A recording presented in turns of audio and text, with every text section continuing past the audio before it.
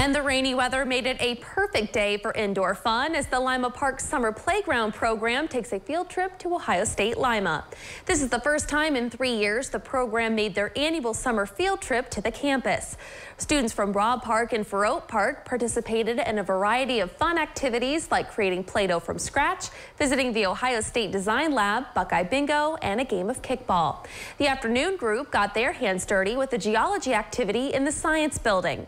This field trip gives the kids a change of scenery than they typically see at the park and gives them a glimpse of what college campus life looks like right here in Lima. I like them to see the campus and to experience the different college activities that they can have.